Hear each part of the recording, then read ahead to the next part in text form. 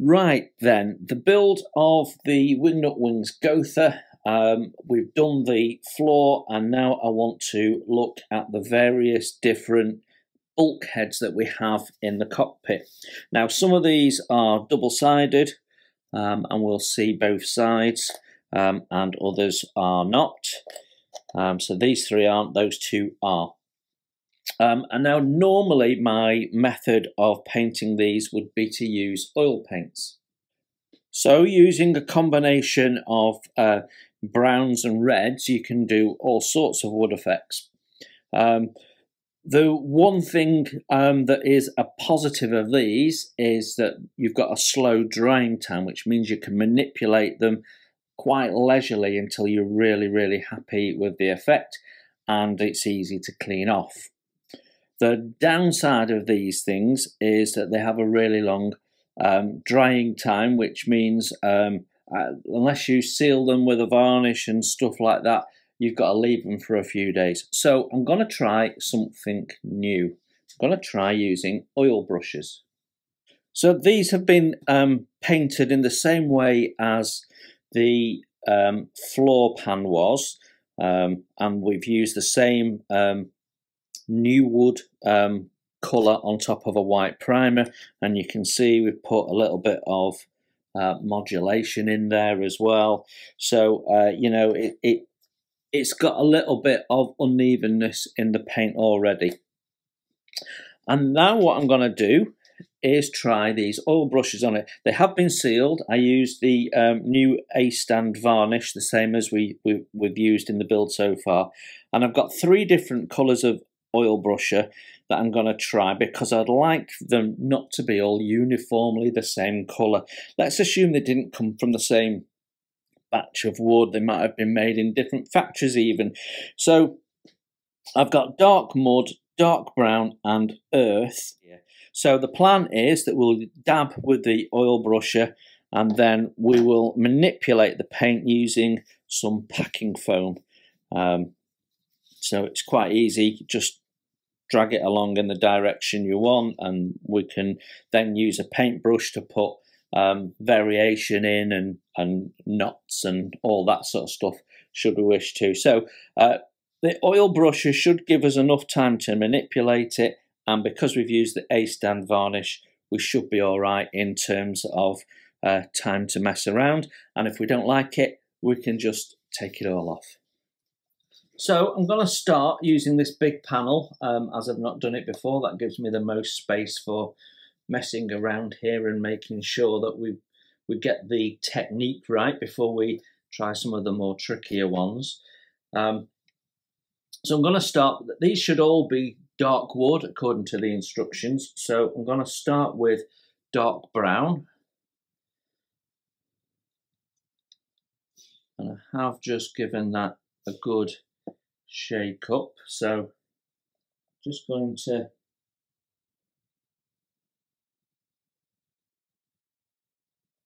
put that on and see how that goes.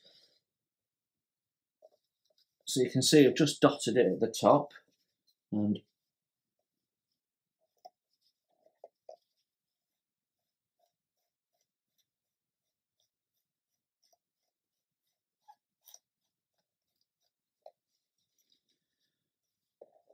okay, need a little bit more.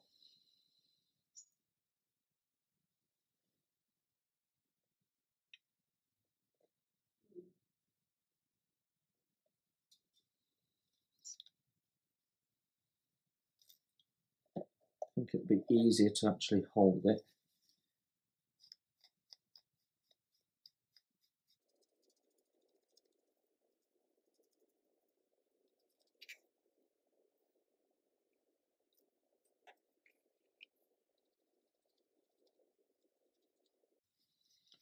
Okay, so that gives us the start point, making sure that it's gone off all of our edges. I'm just going to grab, actually I want a brush with an uneven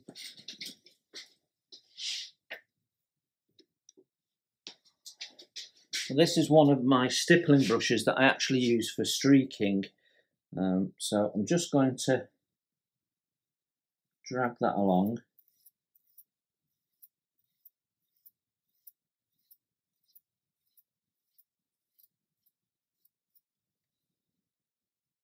Okay, that's not looking too bad. Let's see if we can... Now, ordinarily with oil paint, I think it's perhaps a little bit easier to manipulate it than this is proving to be, but we'll give it a go.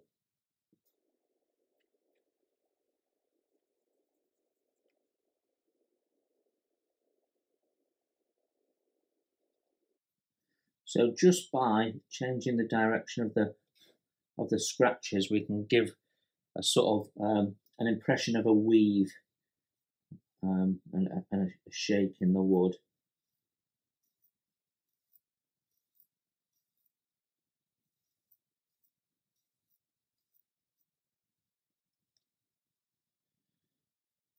Right, now one thing we can do, I'm going to try and put a knot in and see how that goes. So just got a small amount of paint on my oil brusher here.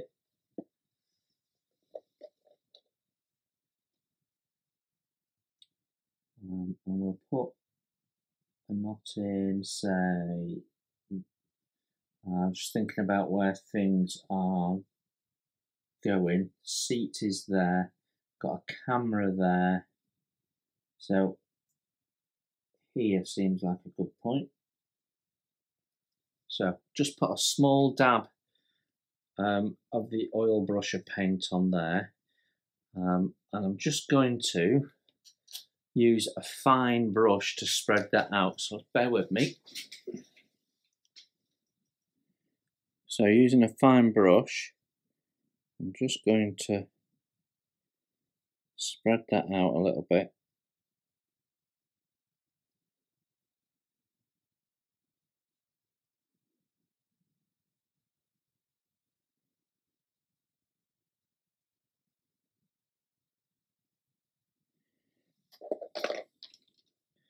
And then we can move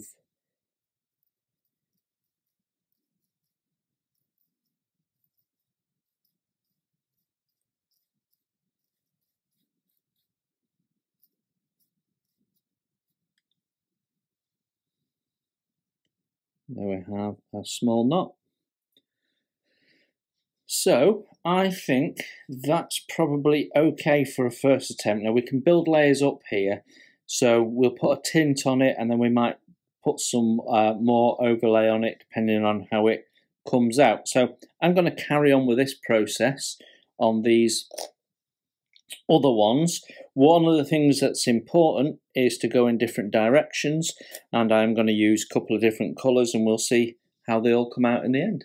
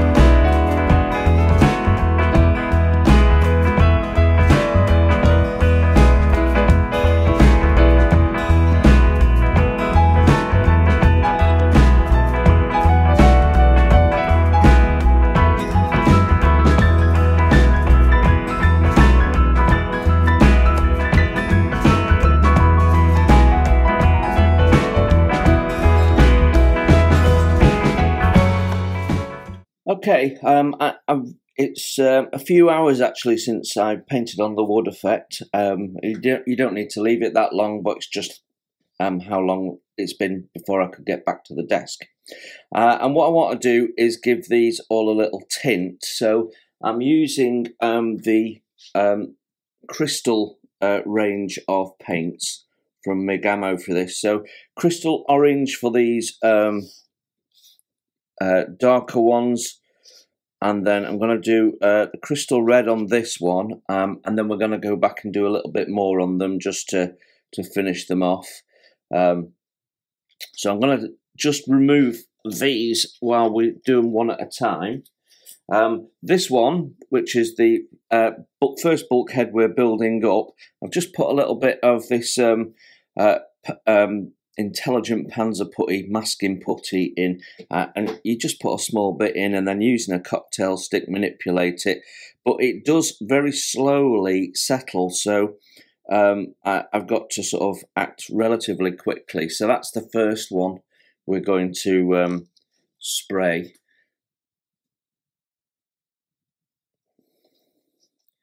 So make sure I've got no debris in the area. I've taken my paint cup off because I'm only going to be using a couple of drops. Right, and we'll just give this a quick bash over. What I'm going to do is get a little bit of blue tack just to stop me blowing it about.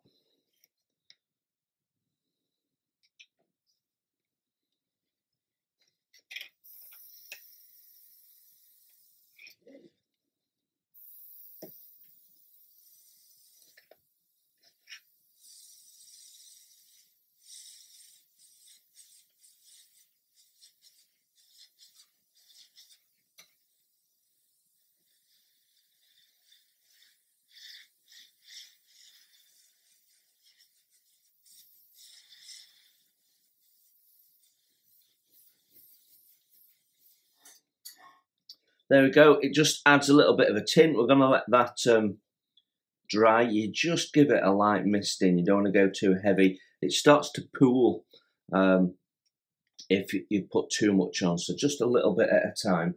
So that's our first one done. Do the same with this one. This is the one that mounts the pilot seat.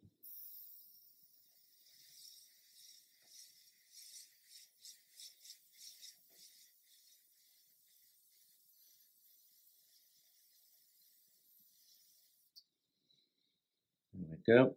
So I'm at just about 1 bar on the pressure on my airbrush here, and I'm using 0.2 needle.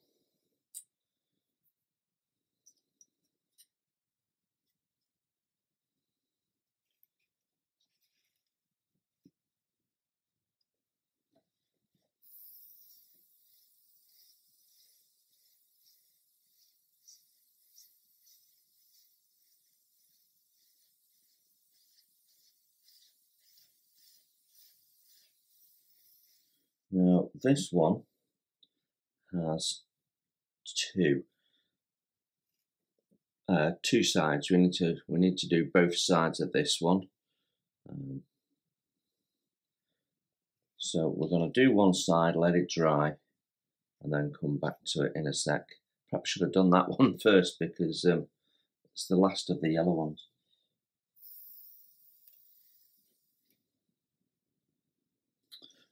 Okay, this last one we're doing in the crystal red, and you'll see there is a little subtle difference by doing it that way.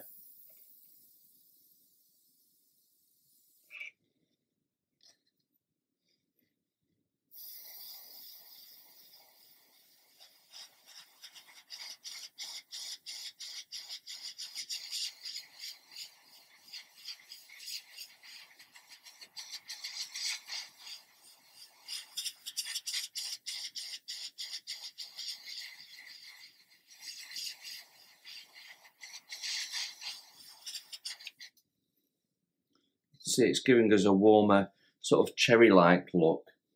So that's my wood effect done on this panel. Some of the others I want to do a little bit more with.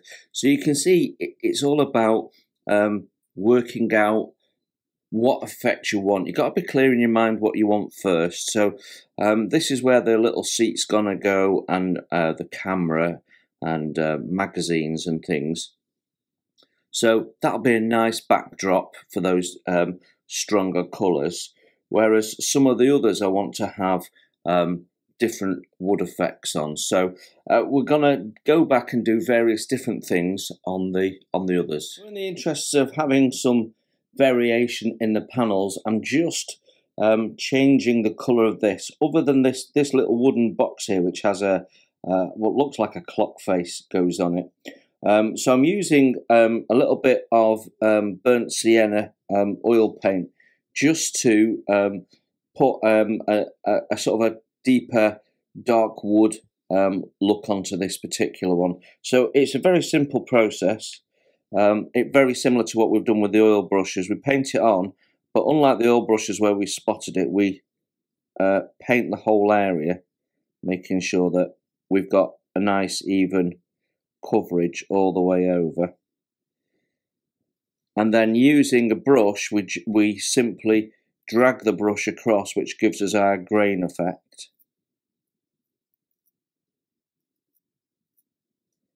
And you can see there, that looks quite authentic. The trick is not to, when you put your shakes and weaves in, the little undulations in the wood grain, not be too extreme with them. It's nice, gentle. You've got to remember the scale.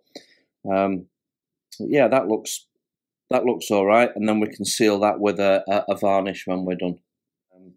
Giving it a bit of crystal orange just to improve the hue a little bit, and that gives it a bit of a satin effect as well, but it also seals it, so I'm not moving oil around anymore. What I want to do now is go over with a different colour oil brushes. So I think we used the mud on this one. I'm now going to go over in the earth, which should give me two contrasting grain colours and quite a different look again. So let's do that. The same process as before. We're simply going to dot it and then take it off with our packing sponge. So there's the sponge we're going to use.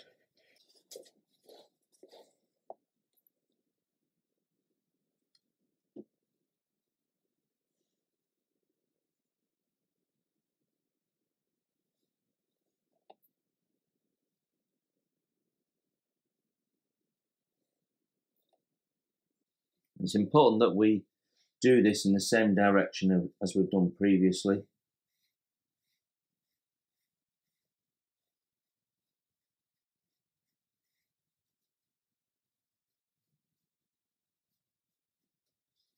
And you can see the contrast that we're getting already. We need a little bit more on there though.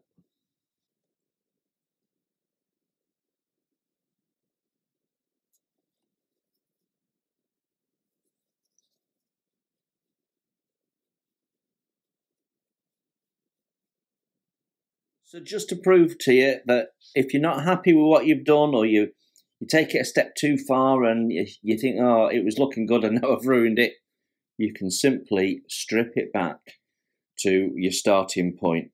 I've simply wiped this down. Most of it I could wipe off. A little bit of white spirit just to help in one or two other areas, and there you go, stripped off. So I can give that a new coat of paint and start again, and nothing lost.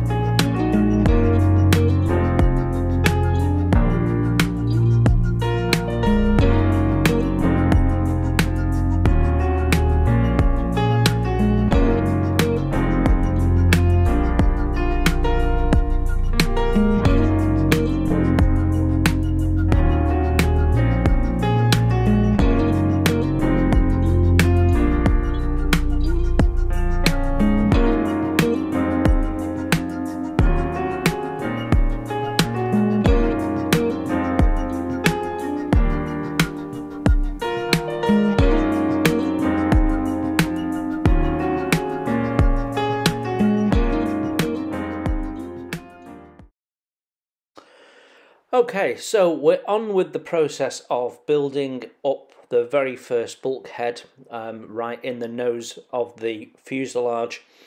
And here we're starting to pull together the little shelf, which is a separate part that goes into the bulkhead, and there's masses of detail into this shelf.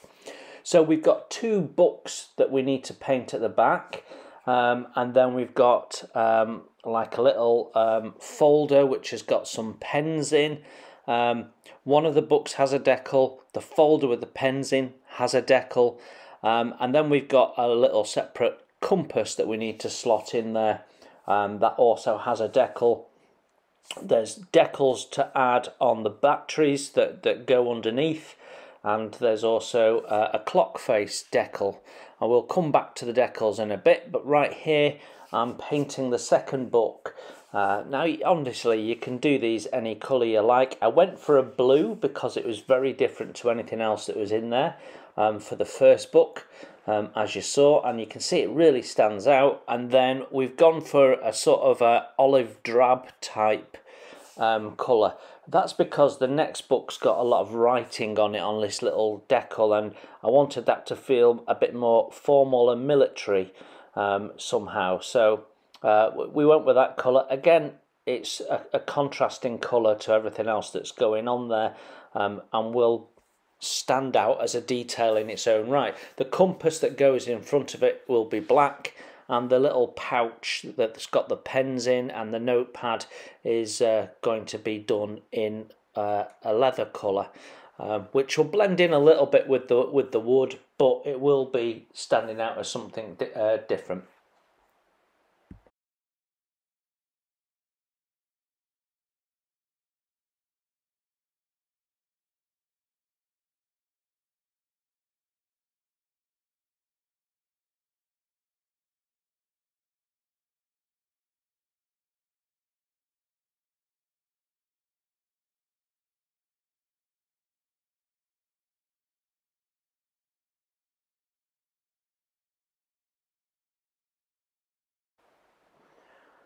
So here we're painting in the leather of the little pouch. I use my preferred light leather colour of Humbrol 62. It just always seems to work for me for some reason.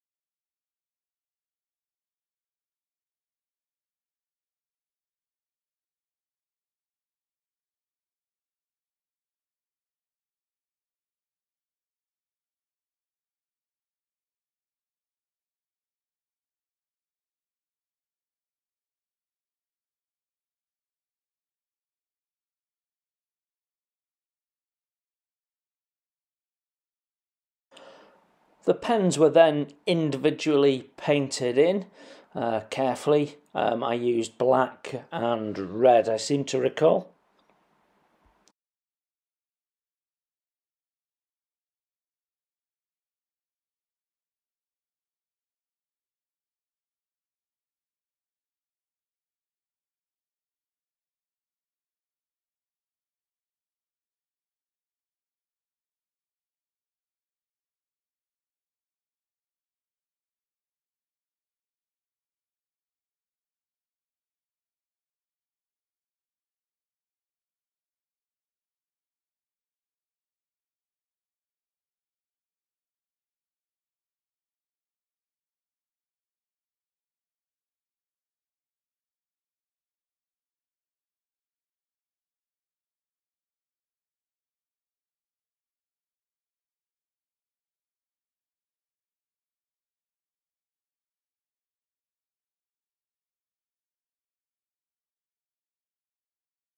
So this next item is one of two batteries that go underneath the shelf near the floor. I'm not quite sure what these power packs were used for, to be honest, but they're in a metal case But so the black bit is the battery, and then there's like a little case with a locking arm in front of it, and then on top there's a little knob with a bit of string on, from what I could see.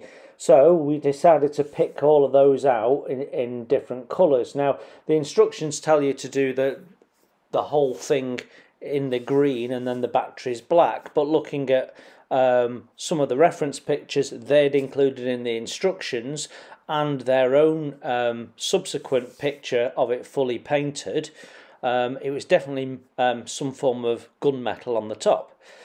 So that's what I went with, and then that made a little bit of white string on the back that was moulded in, stand out a little bit more, and the whole thing was finished off with a couple of decals, so looked pretty good when it was done.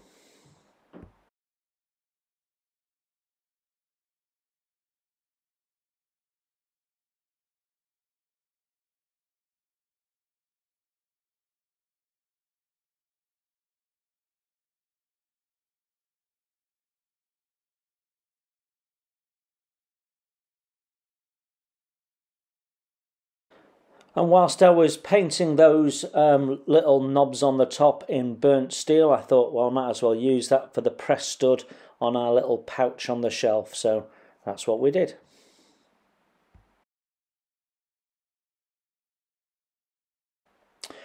The pages of the book were picked out in an off-white colour, just made it stand out and be clearly a book and nothing else.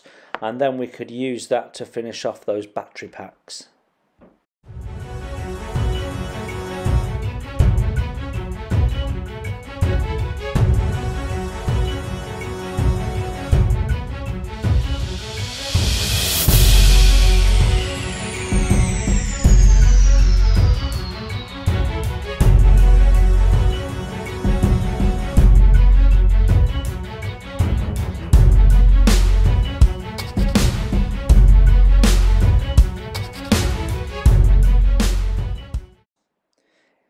Though this is at the back and will be very difficult to see, I couldn't help myself. I had to put that little detail in just because I knew it was there.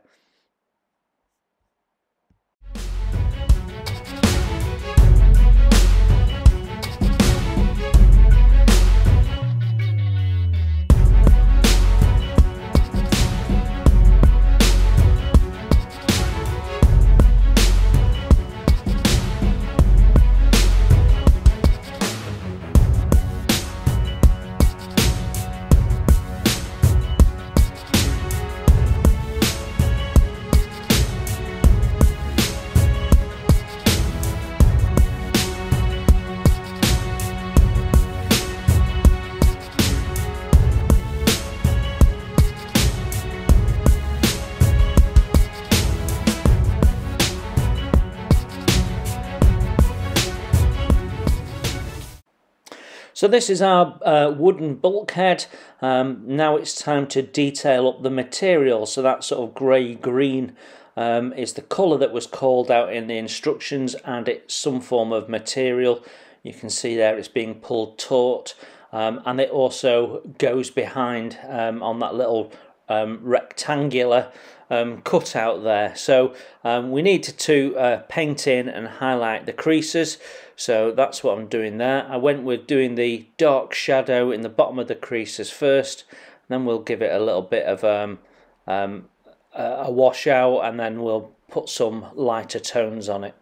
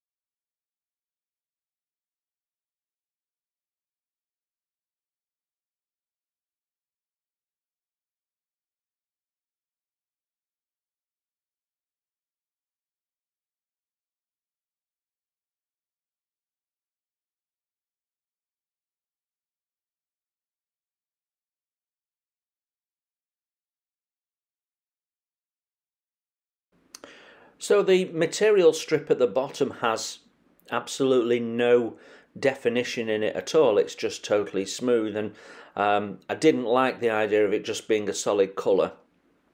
So I decided to go around the edges with a dark colour to try and put a little bit of definition in, some shadow, and then we went lightly over it to add a little bit of unevenness in the colour of the material. So you can see that's what I'm doing here. I've gone around the edges twice to try and darken it compared to the rest. And then I thought we probably need to put some lighter colour in, so we can start removing some of that and just making it look uneven, and that will help with that feeling of definition. So using a slightly lightened colour, I went in the direction that I imagined the material was being pulled taut, and just went over that and added a little bit of variation into the shading whilst the darker colour was already wet, so we got a bit of mix. It blended in naturally, and it just looked like there was some difference in the material. Using the same lighter colour to do the highlights on the ridges on the material that does have a texture, for exactly the same reason. It's just accentuating what's there, and I think it looks quite good when it comes out.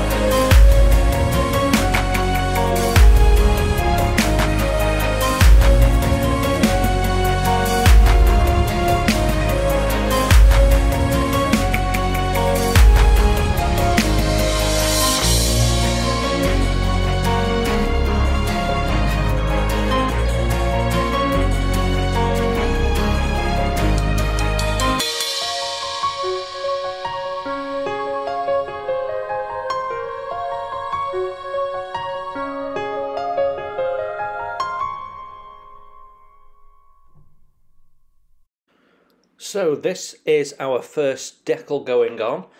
It's going on to the compass. There are two compasses in the cockpit, one near the pilot and one near the gunner. And I have to say, cartograph decals, they behaved exactly as I expected. No issues whatsoever, and virtually no carrier film. So I did put a little bit of setting solution down before we put the decal down. You saw me doing that. and then we just squeegeed it out, but actually it sat there really quite nicely.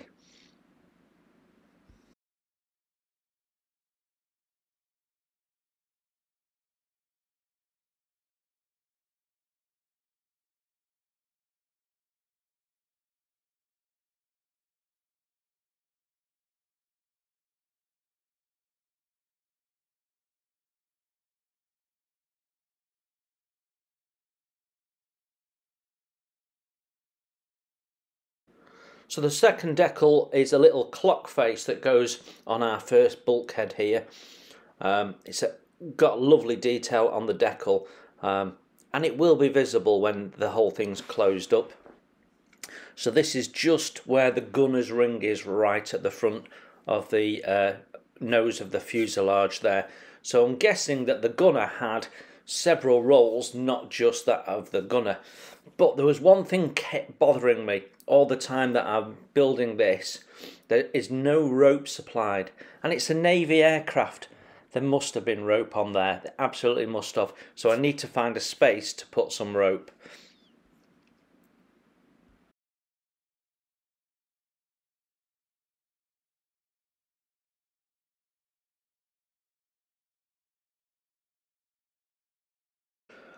Now we did mention it before, but there is a decal that goes on this book here. It's white with squiggly lines on it, almost makes it look like a clipboard. It was a beautiful little decal. You have to make sure you get the orientation right. If you put it on upside down, it looks odd. Yeah, so I decided to go with placing it in the centre of the book, like maybe it was the logbook or something like that.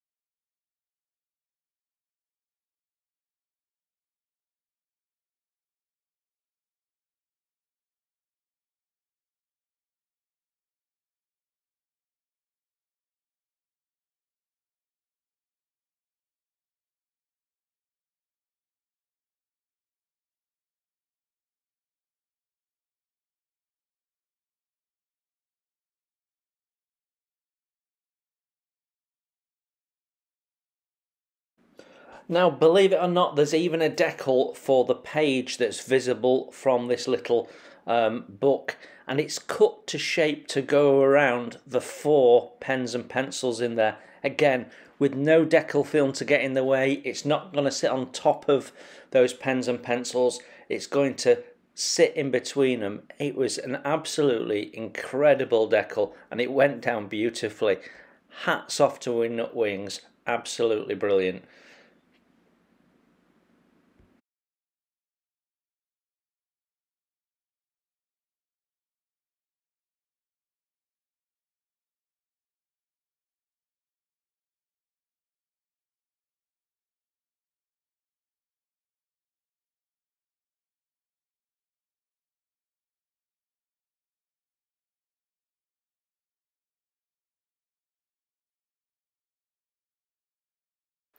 Now, when I came to fit the 4 decals that go on the 2 batteries, that's when I realised I'd made a mistake. And I hadn't realised at first, but you can see the little arm that goes across the front of the battery.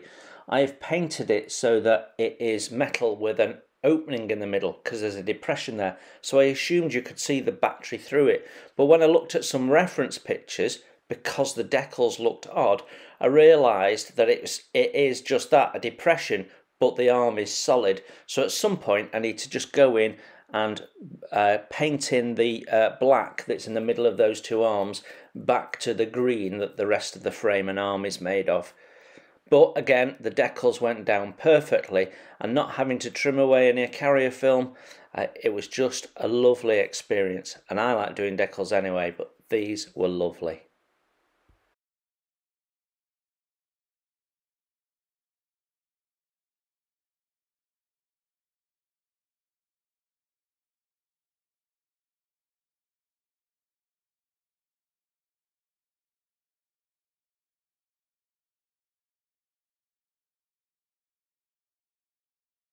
So I've used glue and glaze from Deluxe Materials to make a lens, but you could use PVA glue or any sort of glazing product for this.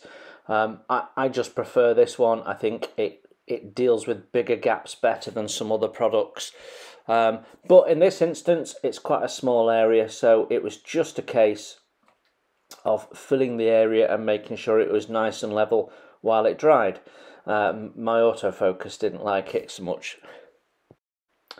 Easier to put the two batteries in place now, and you can see there is some paint there, but because we're using a hot glue, it's not an issue. There's no paint on the inside on the battery, so it will bond nicely enough.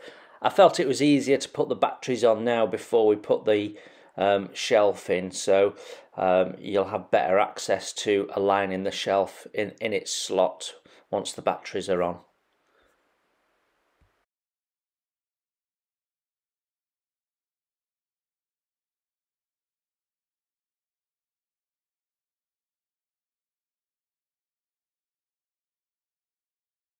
Equally, I thought it'd be easier to put some shadow and grime around the little wooden clock mounted on the bulkhead before the shelf went in as well. So as you can see, we used the Africa Corpse wash for this. It goes very nicely with the woods, and it just highlights the fact that a machine that's constantly maintained and kept clean will still get some build-up of muck around the edges. And it just highlights the areas a little bit. So a nice little product for wood is the Africa Corpse wash. It works very well. And we simply went all the way around the edges very carefully with a detailing brush and just building that up as we wanted so that it stood out. And I think it looks quite good. The shelf was put in place and then glued in from the backwards. It's a good tight fit. The instructions have you remove a little tab that does get in the way, so probably an afterthought when they were test building, but when it's all done, it's quite a busy little bulkhead we've done.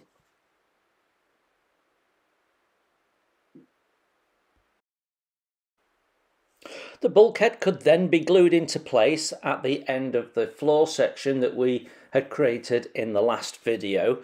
I was interested to see how the contrast would be between the pale wood that we did deliberately on the floor and the darker wood that we're aiming to do with some of the bulkheads. I want them all slightly different, but the fit was lovely despite my effort.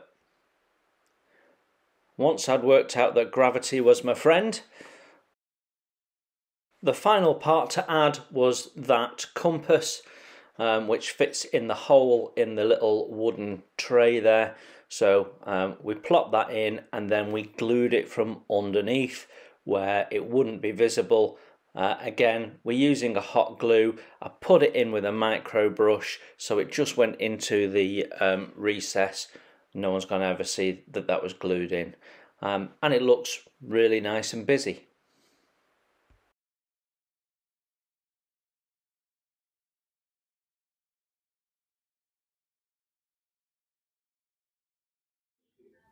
I used the same US Vehicles wash that we'd used on the floor just to put a little bit of shadow and grime effects on the batteries. They're the same colour, so it just gives me continuity throughout that build and links it all in. So there we are, done the next step in stage one, the front bulkhead. Another 5 pieces completed. It sounds bonkers. There's a lot of work in there, and most of it, as you saw, was detail painting, and painting the wood takes a little bit of time. But in the end, I had a lot of fun, and I think it really looks the part. So I'm totally enjoying this build.